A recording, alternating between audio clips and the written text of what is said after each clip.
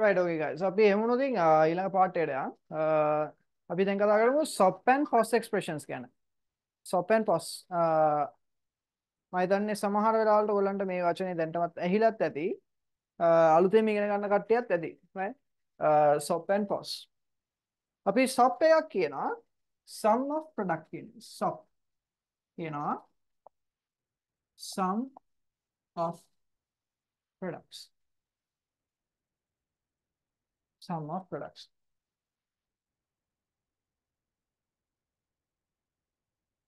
Sum of products. POS එකක් කියලා කියනවා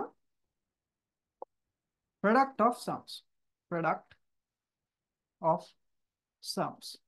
බලමු මොකද මේ sum of product and product of sums කියන්නේ කියලා.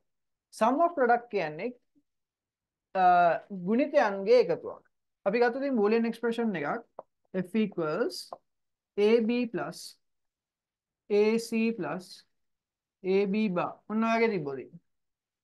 එහෙම නැත්නම් f equals abc plus abc bar plus a bar bc ගත්තොත්. දැන් බලන්න මේ හැම ටර්ම් එකම මේ ඇතුලේ තියෙන්නේ. මේ ඇතුලේ තියෙන මොකද්ද? and එකක්. and එකක් කියන එක අපිට logic operation එකක් විදිහට ගන්නකොට ගුණිතයක් වගේ සැලකලිට ගන්න පුළුවන්. product එකක්. ගුණිතයක් වගේ සැලකලිට ගන්න පුළුවන්. ඒ and ඔක්කොම මොකද වෙලා තියෙන්නේ? එකතු වෙලා තියෙනවානේ. ඔය එකක් ඇතුලෙන් ගිහලා තියෙනවා. ඒ කියන්නේ ගුණිතයන් ගොඩක් එකතු වෙලා. products ගොඩක් sum up වෙලානේ. ඒක නිසා අපි කියනවා product of sums. බලන්න මෙතනත් එහෙමනේ තියෙන්නේ. මේකටත් අපි කියනවා SOP එකක් කියලා. හරිද? අපි product of sums කියන්නේ. හරි product of sums. POS එකක් කියලා කියන්නේ මෙන්න මේ වගේ එකක්. f equals a plus b plus c and a plus b plus c bar and a bar plus b bar plus c bar. දැන් බලන්න මෙතන මොකද වෙලා තියෙන්නේ? මේක ඇතුලේ තියෙන මොකද්ද? o එකක්. මේක ඇතුලේ මොකක්ද තියෙන්නේ? o එකක්. මේක ඇතුලේ මොකක්ද තියෙන්නේ? o එකක්. ඇතුලේ ඒවා ටික එකතු වෙලා ඒ ඔක්කොම ටික multiply වෙලා නේද? මේකේ මොකද වෙලා තියෙන්නේ? ඇතුලේ තියෙන ඒවා sum up වෙලා ඒ ටික ඔක්කොම product එකක් අරගෙන. ඒ ටික ඔක්කොම product එකක් කරගෙන product එකක් කියන්නේ multiply කරලා අරගෙන. ඒක නිසා අපි කියනවා product of sums. තාත් උදාහරණයක් විදිහට ගත්තොත් f equals a plus b and a plus c plus and a plus b bar. මෙන්න මේකත් මොකද්ද? product of sum එක. හරිද? දැන් මෙයාගේ තවත් උදාහරණයක් ගත්තොත් f equals a plus ab. මේකත් මොකද්ද? sum of product එක. දැන් මෙතන එක ටර්ම් එකක් විතරක් තිබ්බා වුණාට මෙතන තියෙන මොකද්ද? product term එකක්. product term එකකුයි තව තනි term එකකුයි වුණත් මේකත් මොකද වෙලා තියෙන්නේ? එකතු වෙලා තියෙන්නේ. ඒකත් මොකද්ද? SOP එකක්. ඒකත් SOP එකක්. sum of product එක. දැන් මේක ගත්තොත් මේව ගත්තොත් a n a plus b. මේකත් මොකද්ද? මේක ගත්තොත් POS එකක්. පැහැදිලිද? ඔන්න විදිහට SOP and POS තියෙනවා. හරි. හැබැයි SOP එකයි POS එකයි මෙහෙම නීතියක් තියෙනවා. දැන් මේ SOP term එකේ මේ එක term එකක් ගත්තාම මේ term එක variable එකකට විතරක් වෙන වෙනම බාස් තියෙන්න පුළුවන්. a bar b bar කියලා තියෙන්න පුළුවන්. දැන් මේකෙත් ගත්තොත් අපි ගත්තොත් මෙයාව ගමුකෝ. මේ එක term එකක් ගත්තොත් වෙන වෙනම බාස් තියෙන්න පුළුවන්. a bar plus b bar කියලා වෙන වෙනම බාස් තියෙන්න පුළුවන්. හැබැයි කොයි වෙලාවකවත් මෙහෙම තනි බා එකක් දෙන්නට පොඩි මෙහෙම බා එකක් තියෙන්න බෑ. මේක තියෙන්න පුළුවන්, මෙහෙම තියෙන්න බෑ. දැන් මේ ගත්තොත් a plus b මෙහෙම බා එකක් තියෙන්න බෑ. මෙහෙම තියෙන්න පුළුවන්. පැහැදිලිද? ඕක තමයි SOP එකේ POS එකේ කතාව. මම හිතනවා කට්ටියට ඒක තේරෙන්න ඇති. ඕකේ? ඊට පස්සේ ඕක ඇත්තටම ලොකු දෙයක් නෑ. හරිද? ඊට පස්සේ අපි බලමු standard sum of products. Standard form of a Boolean expression. SOP නැතුව standard SOP. Standard SOP. අපි කියනවා SSOP. Standard sum of product. එහෙම නැත්නම් standard product of sums. Standard sum of products නැත්නම් standard product of sums. මේකට අපි කියනවා SPOS. මොකද්ද මේ standard form එක කියලා කියන්නේ?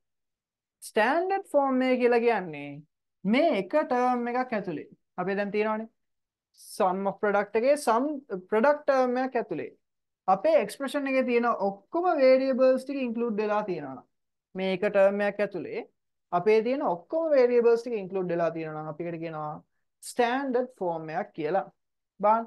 මෙතන A තියෙනවා B තියෙනවා C තියෙනවා.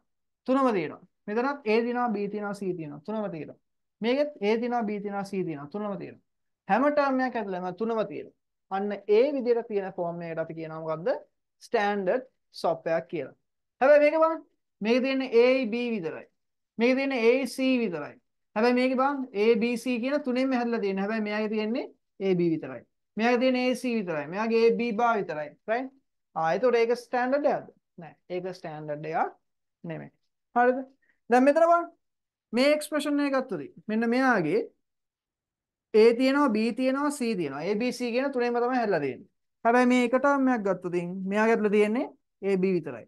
මෙයාගේ A C විතරයි. මෙයාගේත් A B විතරයි. එතකොට ඒක ස්ටෑන්ඩඩ් ෆෝම් එකක්ද? නෑ.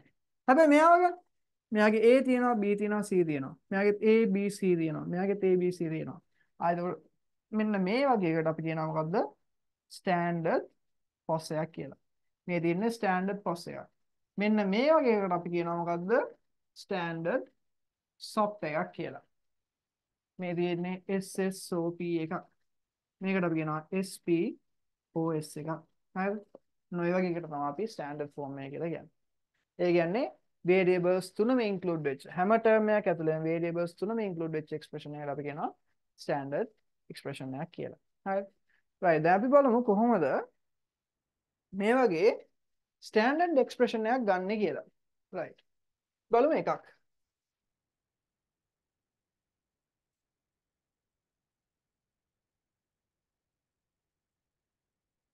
මම ඔයගොල්ලන්ට මේක ගන්න පුළුවන් හරි විදියයි ඊට පස්සේ ලේසි විදියයි ඉක්මන් විදියයි දෙකම කියලා දෙන්නම්. හරිද? දවස් සෙකන්ඩ් පේපර් එකේ වගේ question එකක් අහනවා නම් steps එක ලියන්න ඕනේ.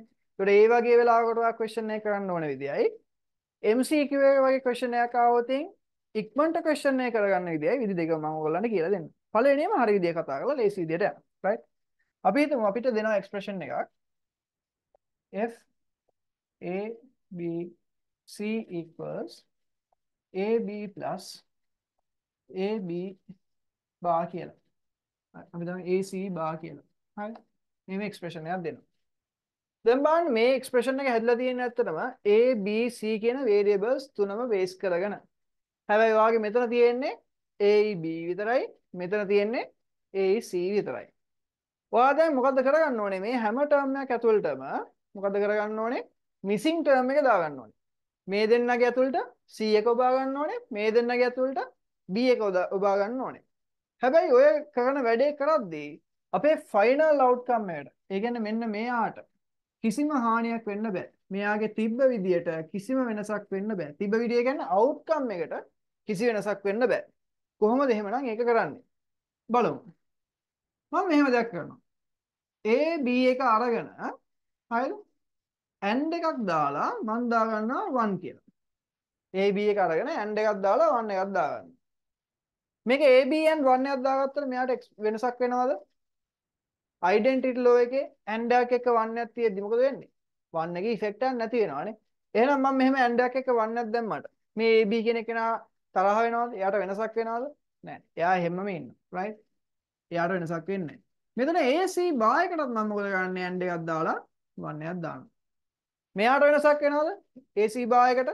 නැහැ. ඇයි ඒ? and එකක් එක්ක 1 එකක් තිබ්බට වෙනසක් වෙන්නේ නැති නිසා. හරිද? මොකද මෙතන යූස් කරපු law එක identity law. සරලව කිව්වොත් A and 1 is equal to A. හරි? A and 1 is equal to A කියන identity law එක. හරිද?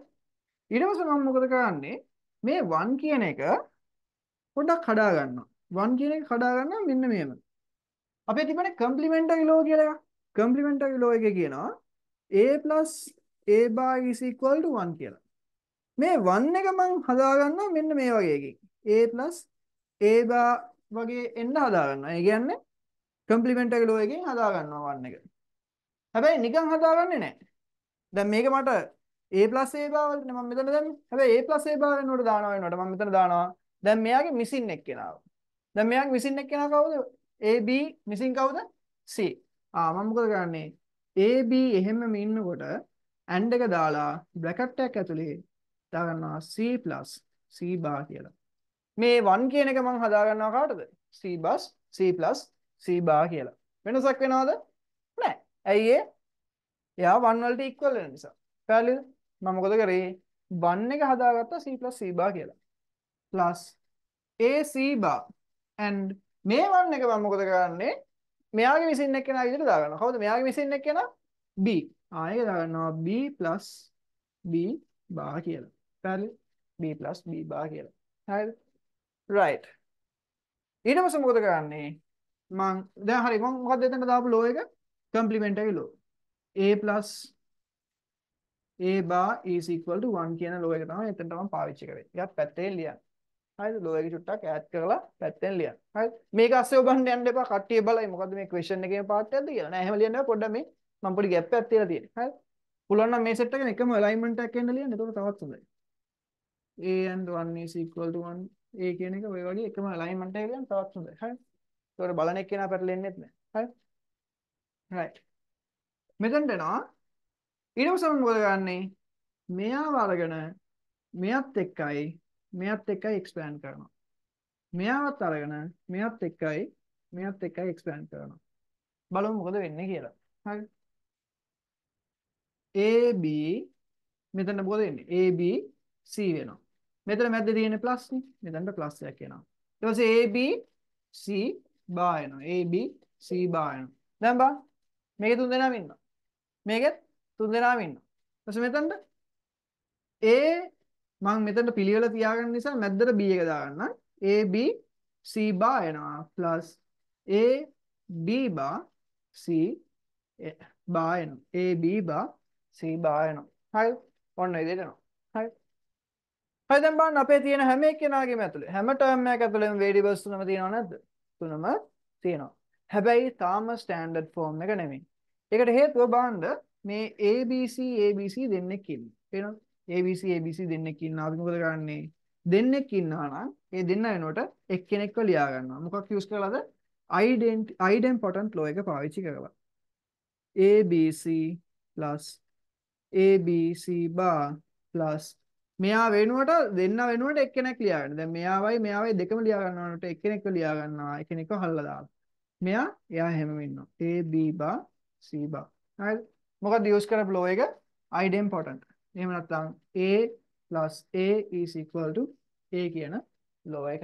හරිද? දැන් බලන්න මේ තියෙන එක්ස්ප්‍රෙෂන් එකේ බලන්න එක ටර්ම් එක ඇතුලේ variables තුනම තියෙනවා. පේනවද? මේ තුනම ඇතුලේ variables තුනම තියෙනවා. අන්න මේකට අපි කියනවා මොකද්ද?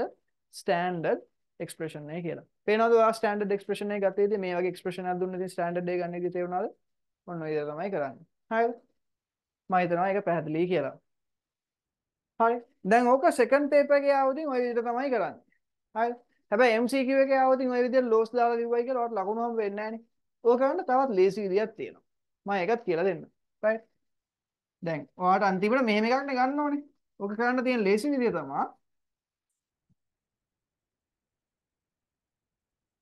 මෙතන ඉන්න පළවෙනි එකාව ගන්නවා. පළවෙනි එකා කවුද? AB. පළවෙනි එකා AB. AB තියෙද්දි මිසින් එකා කවුද? C නේ. දැන් C කියන එක්කෙනාව එන්න පුළුවන් විදි දෙකක් තියෙනවා. C කියලා එන්න පුළුවන්, C බා කියලා එන්න පුළුවන්. පළවෙනියෙන් ABත් එක්ක මම C ව දානවා. ඊට පස්සේ ප්ලස් එකක් දාලා ABත් එක්කම අනිත් එක කවුද? C බාව දාගන්නවා. පැහැදිලිද? C එක එන්න පුළුවන් විදි දෙකයිනේ තියෙන්නේ. එකක් දාගන්නවා C කියලා, අනිත් එක දාගන්නවා C බා කියලා. හරිද? ඊට පස්සේ මෙයාගේ AC බා මම මැද්දටනේ B දාගන්න තියෙන්නේ. ටුට්ටක් ඉඩක් තියාගන්නම්. AC බා දැන් මැද්දට එන්න ඕනේ කවුද? B. B එක එන්න පුළුවන් විදි දෙකක් තියෙනවා. B කියලා එන්න පුළුවන්, B බා කියලා එන්න පුළුවන්. පළවෙනියෙන් මම දාගන්නවා B. ඊට පස්සේ ආයෙත් AC බාව දාලා මැද්ද දාගන්නවා B එකේ අනිත් විදිය B බා කියලා. පැහැදිලිද? ඒ කියන්නේ ඔයාගේ මිසින් එක්කෙනා එන්න පුළුවන් විදි දෙකටම ටර්ම්ස් දෙකක් දාගන්න විතරයි තියෙන්නේ. අර විදියට ලෝස් දාලා කරන්නත් පුළුවන්. හැබැයි අන්තිමට කරන්නේ මේ වැඩේ. right? අර මිසින් එක්කෙනා විදි දෙකටම ඇඩ් කරගන්න එක. right? මෙතනට ගිය දෙන්නේ. දැන් ඊට පස්සේ මෙතනත් මොකද කරන්න දෙන්නේ? මෙතනත් ආයේ එකම ටර්ම් එක තියෙනවා නේද? මොකද කරන්නේ? එයාව හල්ලා දානවා. මෙතනට එනවා ABC ABC bar plus A B bar C bar ඔන්න ඒ විදිහට හරිද ඔන්න ඒ විදිහට එක ෂෝට් මෙතඩ් එකෙන් කරගන්නත් පුළුවන් පැහැදිලිද අයිඩියා ගියාද මම හිතනවා ඒක තේරෙන්න ඇති ඔය තියෙන්නේ ස්ටෑන්ඩඩ් SOP එක ගන්න විදිය ස්ටෑන්ඩඩ් POS එකත් ඔයාලට ওই විදිහටම අනිත් පැත්තට ගන්න පුළුවන් ඔය විදිහට මිසින් එක්කෙනාව දාලා ඕකේ මම හිතනවා ඒ ටික තේරෙන්න ඇති කියලා ෂේප් නේද මම හිතනවා කට්ටියට මේ දේවල් ටික ඕකේ කියලා right එහෙනම් නෝතින් අපි අදට ක්ලාස් එක ඉවර කරමු හරිද අපි next day එකේ universal gates part එක කරනවා හරිද universal gates අලුතෙන්ම කරන තරමට හොඳයි ඒක නිසා universal gates අපි time එක අරගෙන next day එකේ කතා කරමු අද එහෙම නෝතින් මෙතනින් ක්ලාස් එක ඉවර කරනවා okay ලබන සතියේත් මේ time එකේම අපේ ක්ලාස් එක තියෙනවා okay ඔයගොල්ලෝ කට්ටියටම ලබන සතියේත් ක්ලාස් එකට join වෙන්න පුළුවන්